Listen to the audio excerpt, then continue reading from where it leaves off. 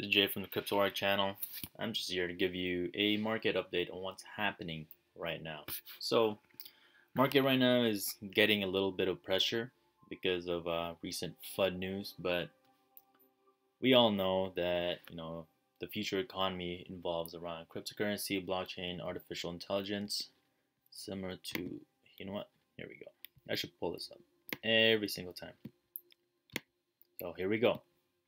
I'm going to pull this out every single time I do a video just to remind you guys where the future is moving towards to. So that way you don't lose your conviction. Because I understand whenever the markets are low, spirits do go down a bit. And I can see that. I can see it in all over YouTube, Twitter. There's not as much hype going on. But one thing you gotta understand is that nothing goes up in a straight line. There has to be corrections along the way.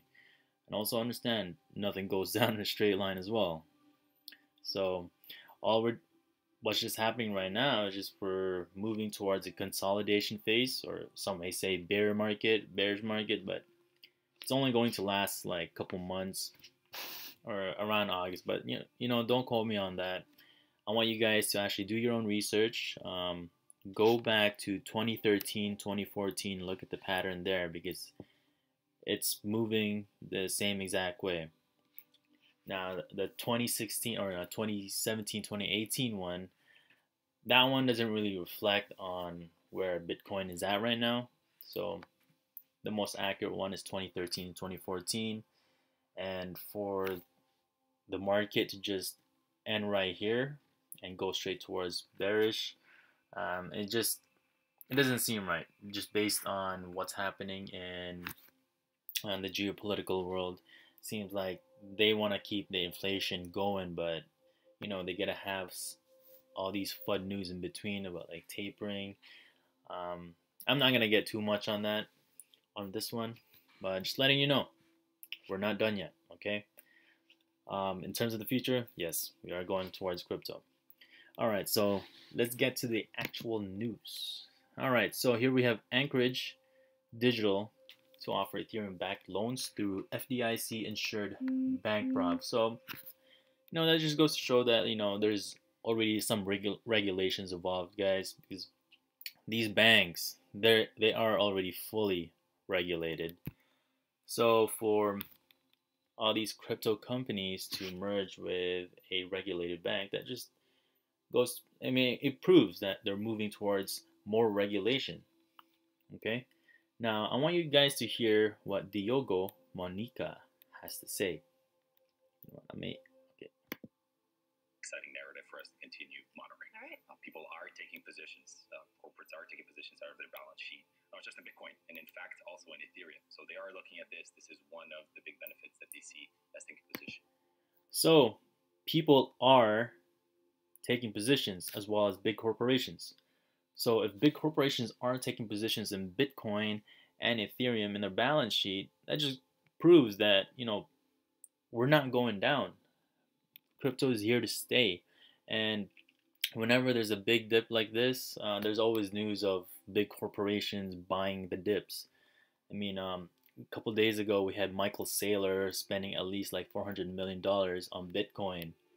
So if Bitcoin, if crypto is going to go in a bear market, why would they be spending right now when they could buy a better dip later on, possibly July?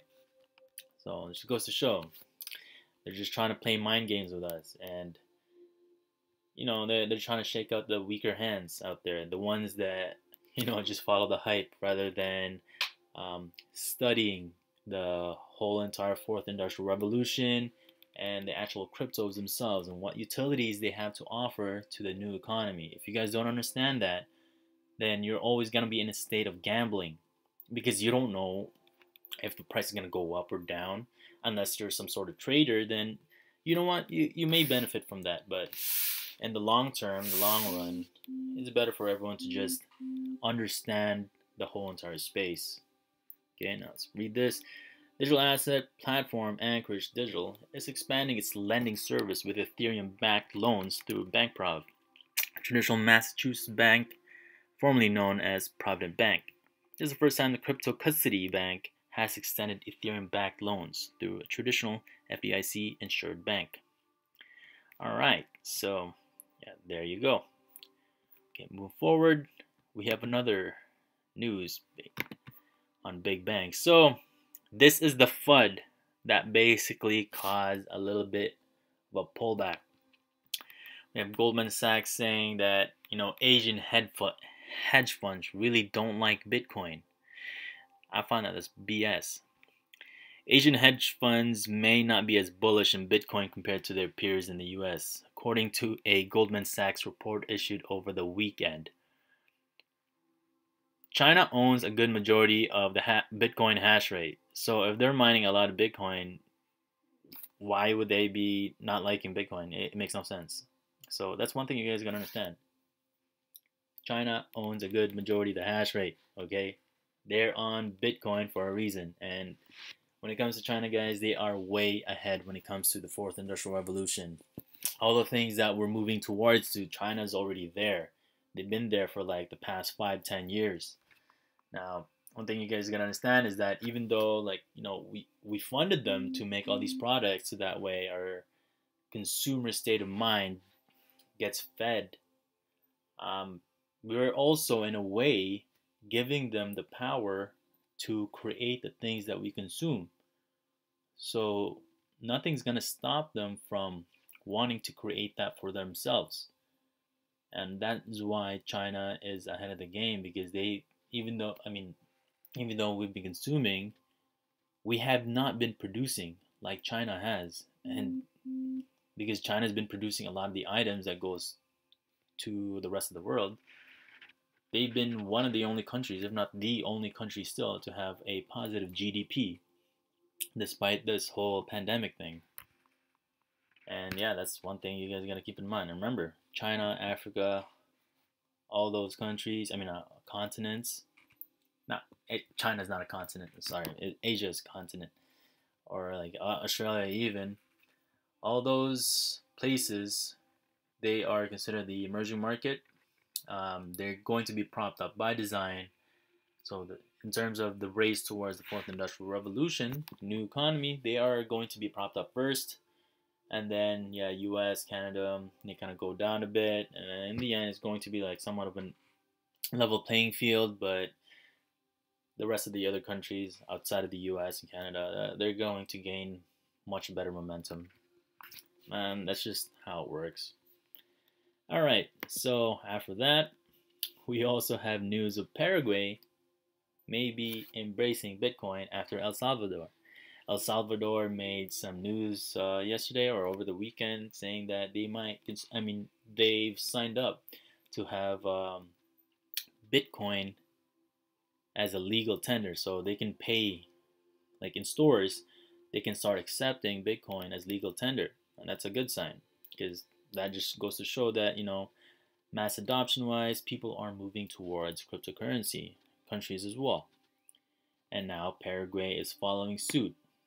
It's not guaranteed yet, but guys, remember, narratives like this happen for a reason because they're moving towards it. They got to get the masses' mind towards the idea of it first. Let that idea marinate in their heads, their minds, and then all of a sudden, when they confirm it, it won't be as big of a shock to them because they've already been warmed up to it. They've been warned. And that's how these guys work. It's a slow and steady game for them. It's not just, oh, yeah, we're going to accept Bitcoin right away. No, that's too big of a shock for people. People are going to go nuts. You guys got to keep that in mind. Slow and steady game, okay?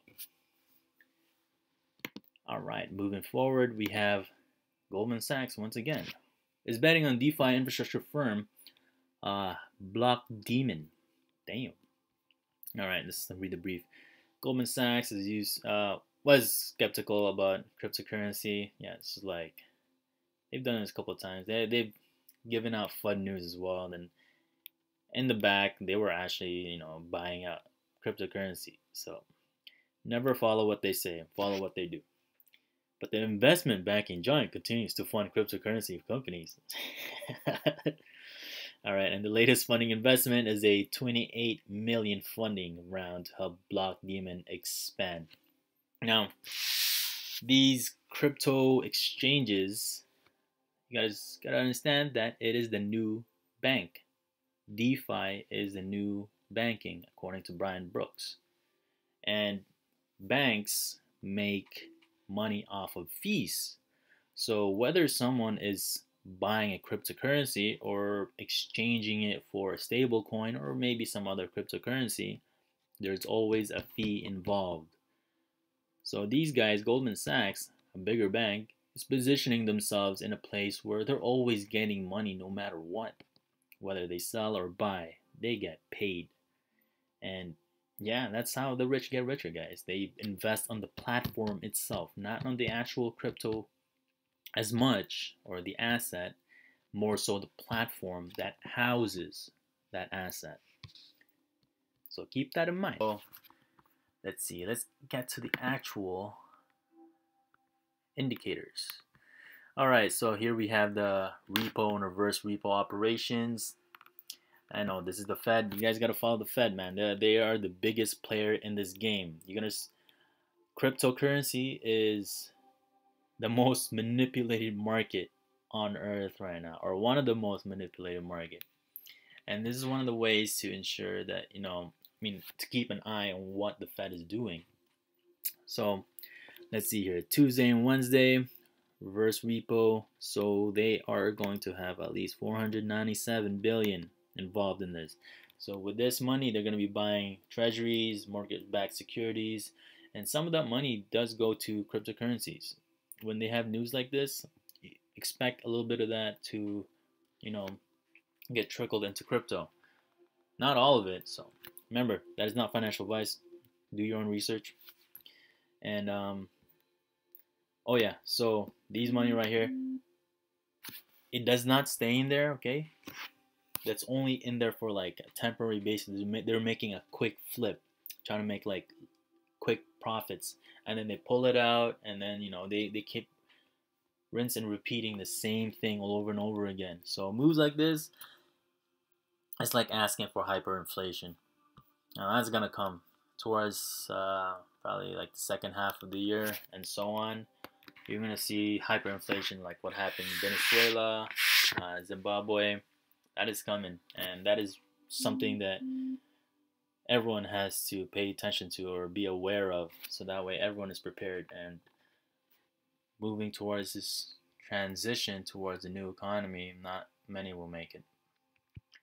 There will be some that will suffer through hyperinflation. They may not have the necessary means to feed their family themselves, pay for their current luxuries right now, like their house, their car, insurance.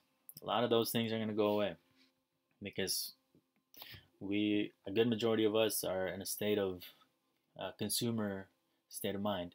We always want to consume, consume, consume, never doing anything with it or producing anything out of it. That's a bad thing, in my opinion, because, well, if you're not really producing it, you're just a person that keeps on taking, no give. The way the universe works is, you're gonna give back what you get, paying forward. But that gets translated into many different ways as well. All right, so let's check crude oil price. So crude oil did go up, and that's a good sign for the market because now more dollars are going to get poured into the market. But don't expect like a big spike up, testing on all-time highs, all that stuff. It doesn't get reflected right away sometimes. Sometimes, there's like a bit of a lag, maybe weeks, maybe months. Just understand that we're in the consolidation phase. So there's that. All right, so yield rate is going down. That is definitely a good sign for the market. It has been stable for the past couple months. But, I do expect the yield rate to start ramping up maybe next month because they got to pull this money out, man. They need to build the fourth industrial revolution, the infrastructure involved behind it. And they can't do that when the money's sitting in the markets. All right.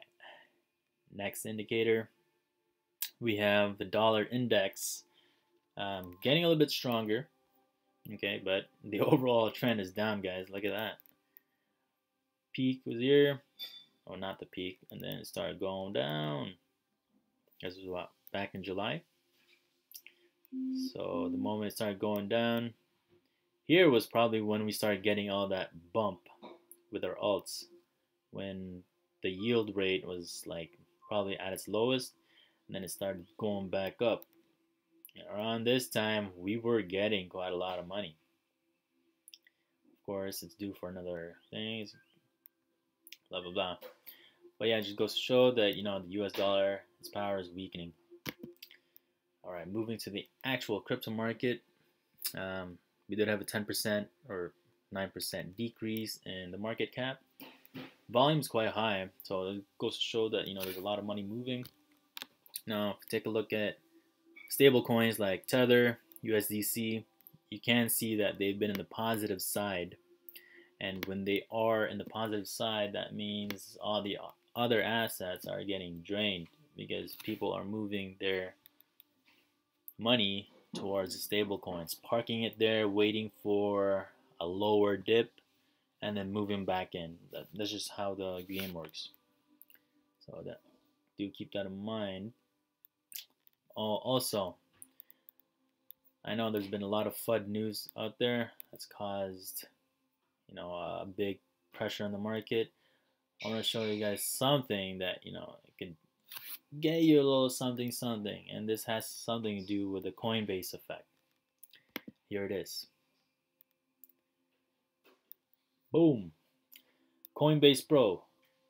Starting today, inbound transfers for GTC, MLN, and AMP are not available in the regions where trading is supported. So do look into these coins, because starting Thursday, or actually starting today, people are going to be buying these in because they expect it to be in Coinbase. So once Thursday hits or Friday, people are going to start selling. That's just the pattern I've been seeing. Now, it doesn't always behave like that. Some of it, like Anchor, I remember, it got listed, and then on Friday and then during the weekend, it did this little turbulence, but it went up even higher to like 20 cents. And it got listed in Coinbase around like 9 cents, 10 cents. So do keep in mind of the Coinbase effect, because it happens almost every single time. So if you guys want some quick gains, do look into these, or start looking into these. And remember, that is not financial advice. I'm just giving you some short-term price pump right here. Remember, that's time sensitive, okay? GTC, MLN, and AMP.